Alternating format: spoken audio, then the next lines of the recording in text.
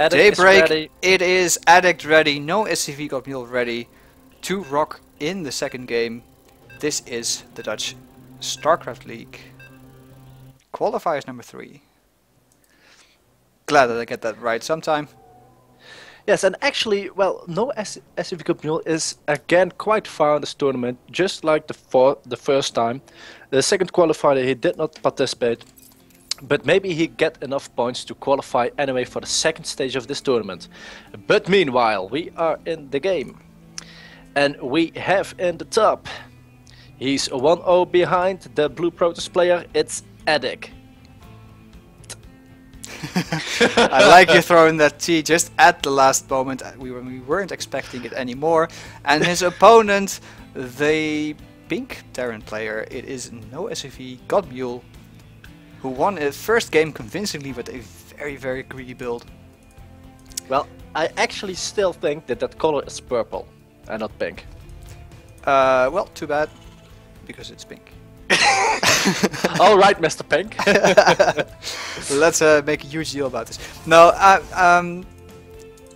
so I mean, okay, so this is a best of 3 series, right? And it always gives a little bit of a different dynamic.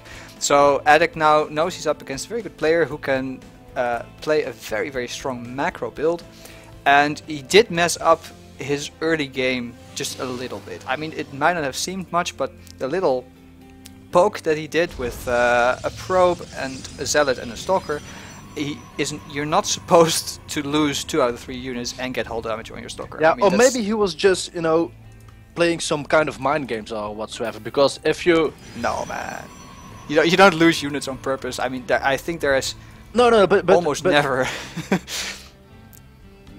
Or what were you about to say? This is No, I just wanted to say that he was in the previous game. Addict had the expansion on the natural, and he opened with 4 gates. So normally, if you want to do some 4-gate pressure, you move out with a stalker and a zealot to protect your probe. Maybe he was doing something like that, you know. But I'm not an Protoss specialist, so. Do you disagree? Well, I still think it was a mistake, but in any case, Cybernetic score. I mean, he sent out them, of course, but he shouldn't have lost. But okay. Well, let's see about his chances in this game.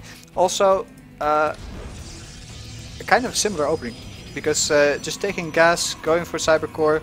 Of course, versus Terran, you don't want to be too greedy, because well, they can punish that quite harshly. And NoSCVGotMULE is doing something different. Look at that. He's going for a 1-1-1 build. Really? And wow. well, we see him play quite greedily in the past games. This will probably, well, I want to say it will mean some Banshees. There, the second refinery is going down now, I'm almost sure.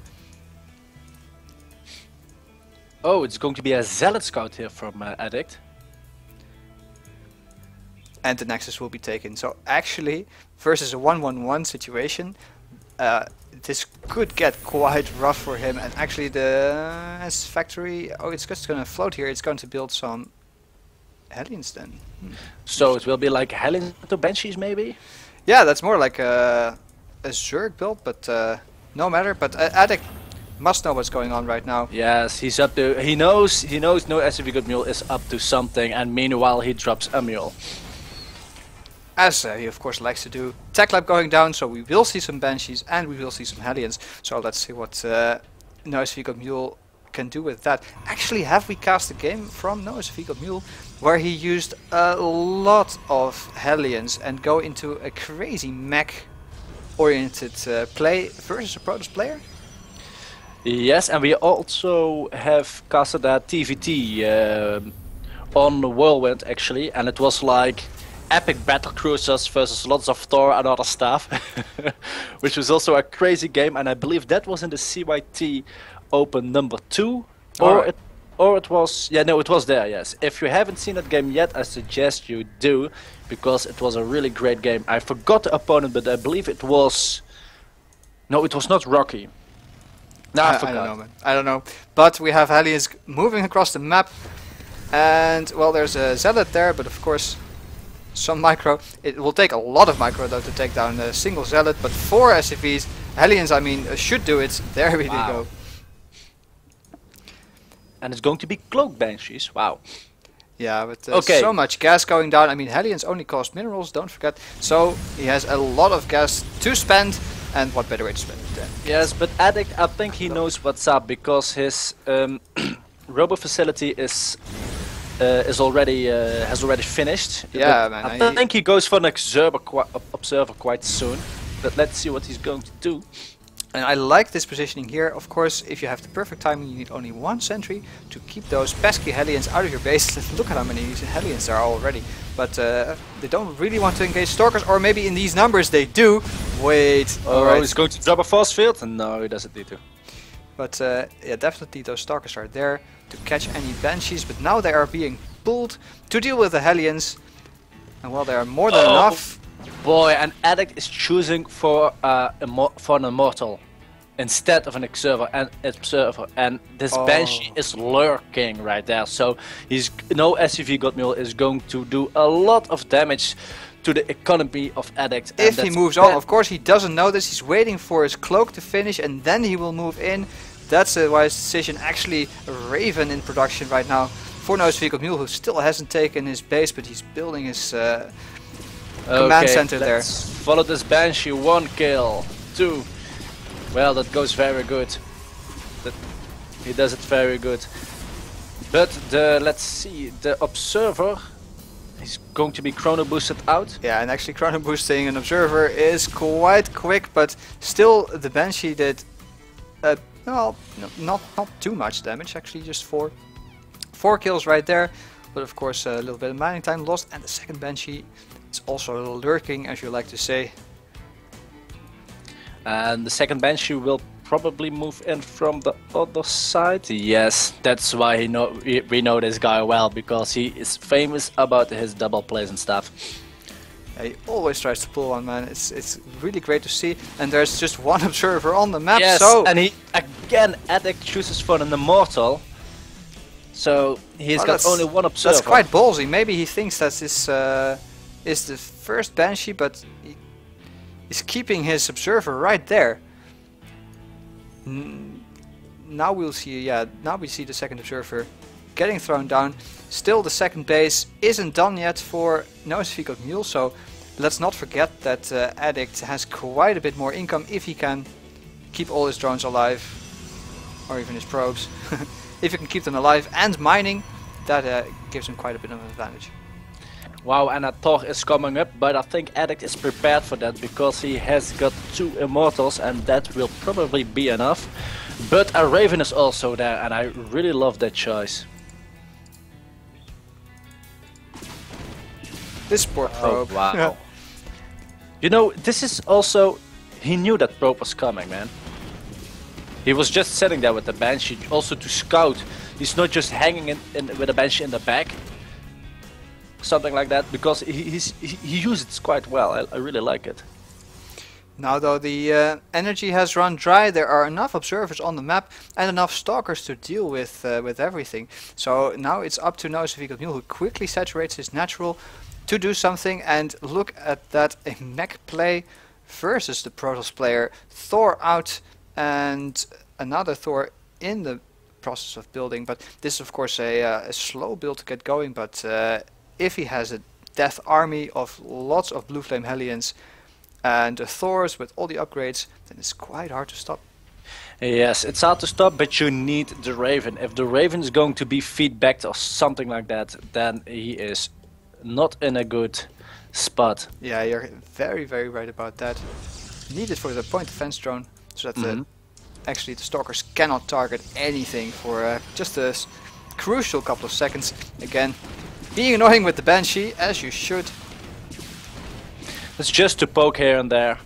It's to force a reaction as well, though. Addict does have a little bit higher APM, so he should be able to do everything he needs to do. But still, I mean, it's very responsible for NoSCVGotMULE, and he has still, or it looks like he has map control. But of course, Addict is in charge of this watchtower and is putting down some very, very nice pylons here. Oh, he sees the Raven. Will he be aware? Well, it probably is. What's he gonna do about it? Yeah, well, okay, he has seen, now he sees a lot of Hellions. He's seen the Raven. So he'll be like, okay, what kind of composition would that be? That is the only thing what's over it. Marine, a Hellion with some kind of tech stuff, or with Marauders. Right? But Marauders, he hasn't seen any bio yet, so that leaves us to the task. But I think he's quite aware of the opponent's composition here. It's the Colossus choice that's actually, I think, quite nice. Of course, it's not a weird choice by any means, but I think we saw a previous opponent to this build go for Immortals exclusively, but of course the Colossus deals so much damage to those Hellions as well. Yes, and in my opinion he can chrono boost a little more, because one Nexus is sitting on 100 energy and the other on 65, so what if he could chrono boost his thermal lens upgrade and maybe some units, for example the Colossus out, but instead he chooses to chrono boost the Nexus? No, he was chrono boosting everything, man, just now. Oh, so just now, okay. So I was a little bit too early with my commentary. Actually, the Nexus goes down just besides the Hellion, who does manage to shoot the little probe right after that. But this army is quite scary, of course. The more Thors are being added in, the stronger this army gets as well, because Thors are just so meaty and they absorb a lot of the AoE damage from the Colossus. Yeah, and going mech versus a Protoss player, well, I kind of like that, man. Yeah, it's quite uncommon, I think. I know I haven't done it, but then maybe I haven't done a lot of things. Well, actually, when I started this game, I was always going mech because I saw Goody doing it. So I was like, okay, I'm also going to do that. And then you realize that, I don't know. Well, Goody is a good player, of course. He's very, very good. But Banshee survives with 10 HP.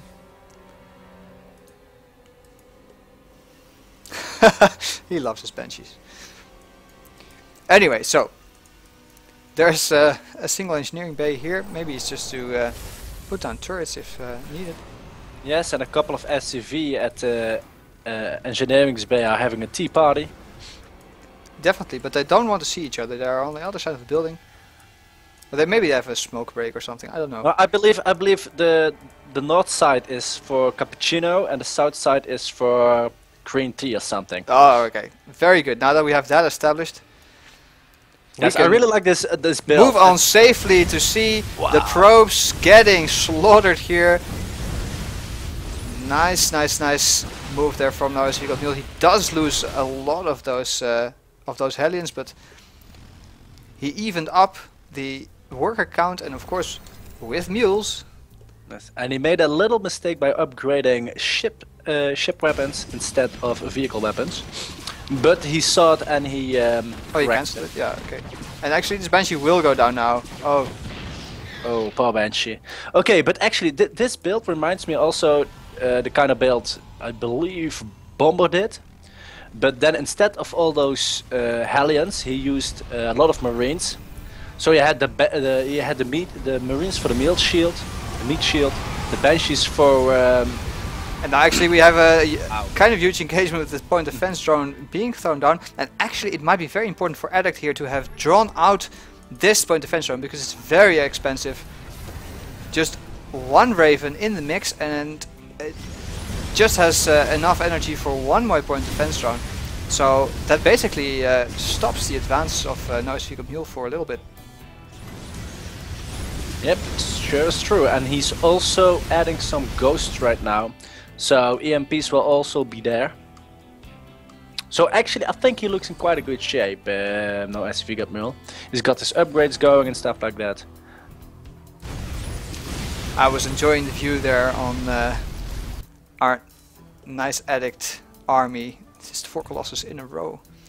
It looks quite strong, and if you look at this composition you think no way, but actually look at how strong this is. The Banshee's dealing massive amounts of damage to the ground, whereas the Hellions are just so numerous.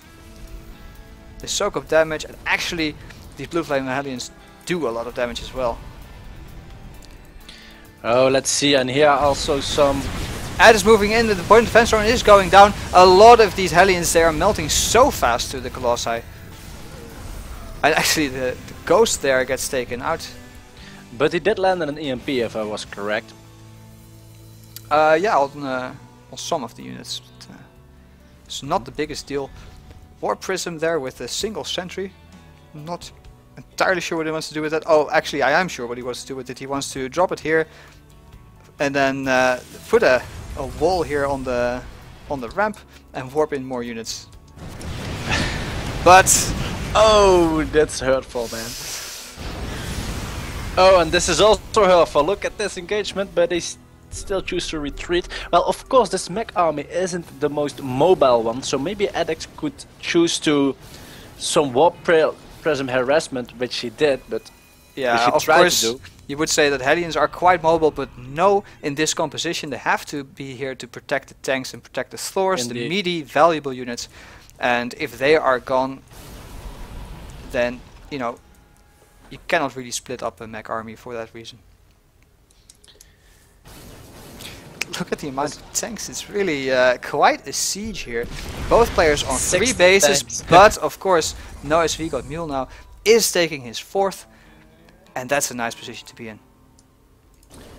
It sure is, and he's feeling confident again because the 4th base is an orbital command instead of a planetary fortress. Yeah. And Addict throwing away some stalkers here for no good reason. He's actually forced off the Zelnari watchtower, which is quite important. Actually, his NoSCVGotMULE could plant a unit there. Stalkers though with Blink here on the high ground, and they are going to deplete this point defense drone. That's quite nice. He just moved his Raven a little bit more in position. Oh, and he actually put a touted turret there. That's quite nice. You don't see them used in useful ways quite often, but well, here we do. 1 tank moving forward. He's the brave one. And here we go. No, we are not going yet. This is such a test. It's like watching TVT, but then with a huge Protoss Deathball army instead of just some tanks shooting at each other. It looks way more tense, doesn't it, OD? Yes, it does. We're really waiting for some engagement to happen, and they're just, you know, poking each other a little. But oh, here goes a Warp Prism again. Let's see what he's going to do with that. Because meanwhile he's adding some more gateways. That's for restoring his army when it's being shot down. Wow, look at this, man. Lots of bases, but of course this 4th base isn't really mining, and I don't think it will start mining because this siege can just cause the death of so many probes instantaneously. Now there's a single immortal here, but it gets taken down. Nice. Okay, what will be going through Addict's mind right now? Okay, there's a big fat mech army sitting in front of me, but oh, look at the zealots. They're going to harass here and there. So, okay, he wants to try to catch NoSCVGotMULE unsieged. What? He retreats? Wait, he retreats? Oh, he didn't actually see it yet, I think. He wants to... I don't know. I'm not quite sure what that move was about, but I guess we'll find out as NoSCVGotMULE cancels this building. Okay, okay, so we just want to poke with 1.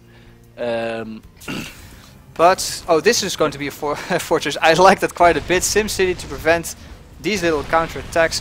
And actually some Hellions are coming back here to deal with the Zealots. Yes. They will get a tank. That's a nice pickup. Yes, but I actually would attack the tower, the sensor tower right there. What do you think? Oh. Oh, wow. Some good snipes there, yeah, very nicely done. And actually Addict thinks it's time to go. He walks in, but the Stalkers first, and the tanks do massive amounts of damage. Are there more tanks at the back? Yes, but the blink in is quite strong. Can all these Banshees do the damage that they need to do? And is he able to clean up this army? The Banshees are closed. That's a big issue because he cannot attack the Banshees. And let's see, yes, while the Hellions were out of position, he decided to move in. He's still behind in supply, but let's see what he's going to do next. A Dark Shrine almost completed, so but 8 battle cruisers are being in the build of NoSCVGotMULE. So let's see what's going to happen. A big air force here is going to attack Addict quite soon. Yeah, that the transition there from NoSCVGotMULE was building up for quite a while, and we had to wait a little bit. But wait, why are these Banshees not targeting those now all the storms go down. Look at that NoSCVGotMULE being psychic about when the observer would arrive. Nicely done. Yes, 9 battle cruisers in the mix being built. That's quite some heavy duty. Nice. Look at that. Oh my god. Well, I wish Addict could make a mothership. Oh yeah, then we could see and I don't know if you remember the GSL. Yeah, but this is not Metropolis. Oh, too bad. But yeah, that definitely would be awesome. Of course, he needs to do something against these battlecruisers because they are 2-2 and they are quite strong. But of course, this RB is getting less mobile and less mobile by the minute, while Addict has some Blink Stalkers here, so maybe he can do something with those. He's running into the range of the sensor tower right now, and here is the moment of truth. All the battlecruisers will engage. And let's see what is going to happen. Some feedbacks are being thrown down, but I believe all the High Templars are being out of energy or being killed. And this looks like the final battle. Lots of battle cruisers. Well, what are you going to do about that as a Protoss player? GG! You called it OD. What are you going to do against such a composition? You realize that you were way behind, and you say, GG, well played. And yeah, with that, NoSCVGotMULE takes the series 2-0, and he is on into the round of 8. Very nicely done. Head off to Addict here for making it this far into the Dutch StarCraft League qualifiers. But yes, better luck next time. NoSCVGotMULE was the better one in 2 games here. Okay, and meanwhile we are probably